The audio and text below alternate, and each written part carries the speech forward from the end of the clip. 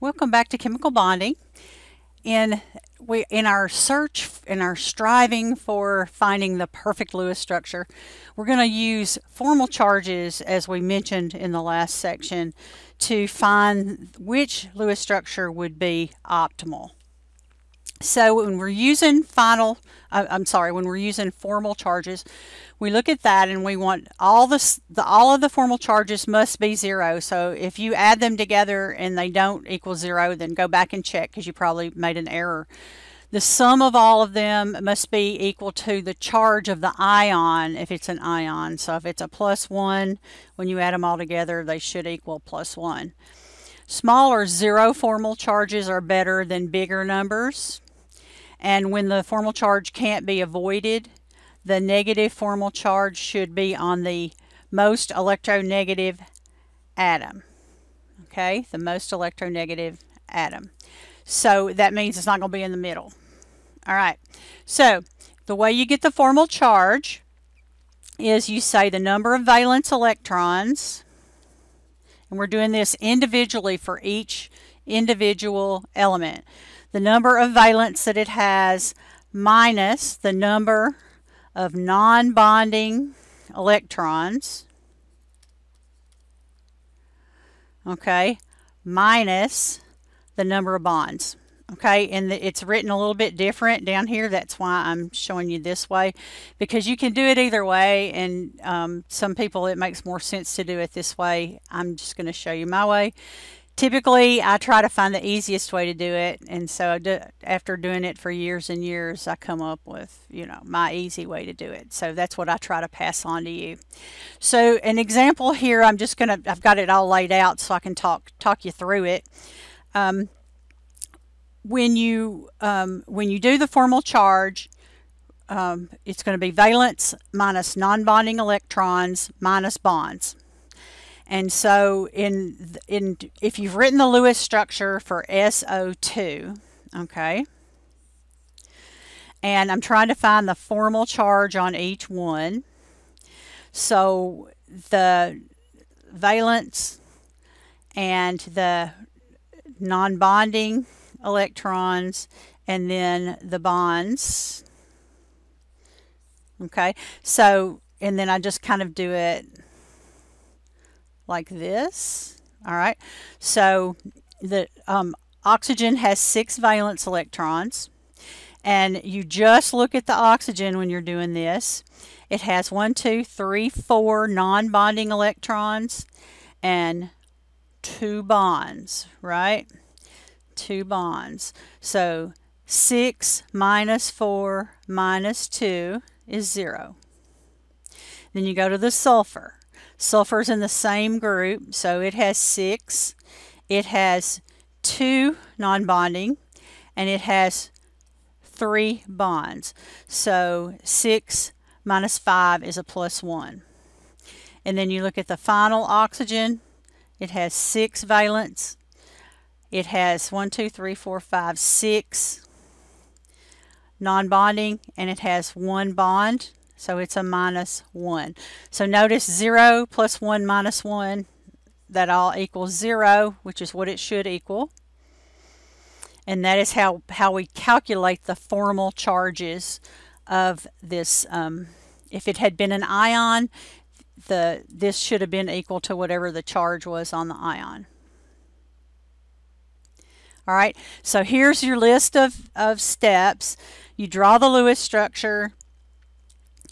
You assign formal charges. Notice that it's got the 2 resonance structures. Those are a little bit different. The double bonds on the left and the right. You assign formal charges to them. You move your electron pairs to see what the formal charge would do to it. And then I put them in a table instead of doing them like this. If it's easier for you to do it this way, you're very welcome to. I'm not going to be looking over you or anything, but I like to just do them in the table because that's just kind of how I roll a little bit.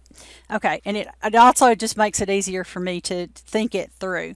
So notice in this one is an ion. Okay, so it has this negative charge, so that's going to impact the number of electrons. Okay, so I just make my chart. All right, so the number of valence electrons, the non-bonding electrons, and then the number of bonds. All right, and then you do it for each one, okay? All right, so, and some of these will be the same, so I'm going to like kind of like write them all at the same time, if that makes sense. All right. Okay, so the valence for oxygen is always going to be 6. So each one of these oxygens is going to start out with 6 valence. The carbon is going to have 4 each time, so I'm going to go ahead and write that. And then the nitrogen has 5, so I can do that because that's not going to change. All right, so then I'm going to look and see how many non-bonding electrons does that have. It has 6, okay, and it has 1 bond. All right, so 6 minus 1 is a negative 1. The central one, it has no non-bonding, and it has 4 bonds, so 4 minus 4 is 0, because it's valence minus that. Then the last one, the nitrogen, it has 2 non-bonding electrons and 3, so that's a 0. Notice that that equals negative 1, which is the charge, which that is correct. All right, so this one has 4 non-bonding and 2 bonds. Oops. And so that is 0. Oop. Disappearing. Okay, and then that's 4, 0, 4, so that's 0. And then 5 minus 4 minus 2 is minus 1. And then minus 2, and then 3, and so that's a plus 1. And 4, 0, 4, that's 0. And 5 minus 6 minus 1 is a minus 2. All right, so now I'm going to look at these, and I'm going to remember my formal charge rules and see which one of these is the best structure. Okay? All right, because these are different. It's like there's 2 double bonds on this one, there's a triple on this one, and a triple on that one. So the first rule I look at is it needs to have the lowest numbers. Okay, well, this one has a 2, and these 2 only have 0s and 1s. So I can automatically say that is not going to be the best structure. So it's going to be between these 2. Okay, and so when I look at these, I'm gonna have to figure out is the negative number is on the nitrogen in this one and the oxygen in that one. And I said the rule is that you want the negative to be on the most electronegative if they both have the same formal charge, right? And so oxygen is more electronegative than nitrogen. I can tell that by looking at the periodic table. And so since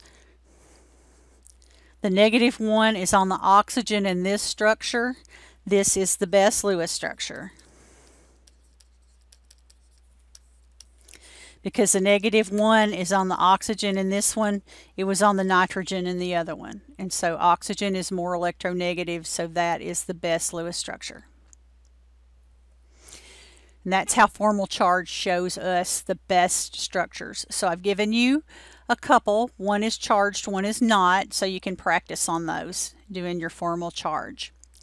The last thing that I want to talk about, and we're not going to do a whole lot of this, but I just want you to understand that you can do it, because when you're going into organic, if you are later, notice how the formula for nitromethane is written. CH3NO2.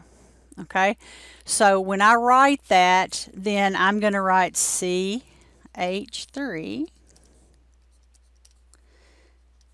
bonded to NO2. So that's my skeleton.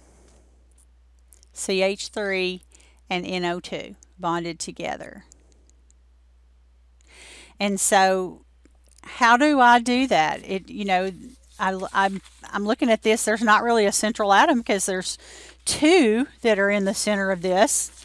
And so how would you go about doing that? And is there a resonance structure for this? Okay, so let's do an NASB. It's just going to be bigger numbers. Okay, so NASB, N is going to be, let's see, I've got 1, 2, 3, 4 that need 8. And 1, 2, 3 that need 2. So that's 32 plus 6 is 38. Available, I have 3 times 1 for my hydrogens, plus 5 for my nitrogen, plus 2 times 6 for my oxygens. That gives me 24. So that means that I'm going to share 14. So that is predicting that I have 7 bonds. So in my skeleton, I have already done 1, 2, 3, 4, 5, 6 bonds. So what does that tell me? If I have pecans,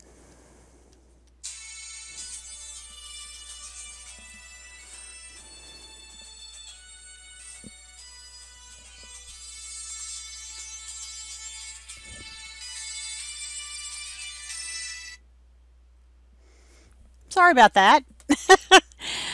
The things that happen when you're recording. Okay, so I need another bond here. Okay, so I look for my pecans. I've got C's, I've got O's. I can't do a double bond because I can't really violate that carbon. So I couldn't do a double bond here, but I could do one there. And if I can do one there, I can probably do one on the other oxygen, right? Like that. So now what I'm going to do is I'm going to try to see, are they the same or are they different? So I'm gonna look at them. I can do my formal charges to see if one is different from the other, and assign formal charges to them. So for my H's, all my H's, so I'm going to do this. H, C, the double bond O, the single bond O, and nitrogen. Okay, so because all the hydrogens will be the same. So valence, non, and then bonds. So I've got 1, 0, minus 1. Oop. All right, so I've got 1, 0, 1. So that is 0. For the carbon, I've got 4, 0, 4, which is 0. For the oxygen, it's the double bond. I've got 6 minus 4 minus 2, so that's 0. And then for the single bond oxygen, I've got 6, 6, and 1, which is a minus 1. And then for the nitrogen, I have 5, 0, and 4, which is a plus 1. And if you do this for the second one, you're going to get exactly the same numbers. Okay, so you get exactly the same numbers when you do it for the second resonance structure. And if they're both the same, then that means that they're truly equal. So they are an equal resonance, which means they are that hybrid that we were talking about. That it's called delocalization, but that it's that equally distributed around those, the N and the O's. Okay, so and if I finished this out, and I should do that, it would have the rest of its. Sorry, should have done that before I did the numbers for you. I was doing it in my head, and I shouldn't do that. Okay, there you go. So those are where the numbers came from, the 4 or the 6 electrons that were non-bonding, etc. Okay, my point is though that you don't necessarily just have to have one central. You can put them in. This still works for even more complex molecules. And that is resonance structures and formal charge.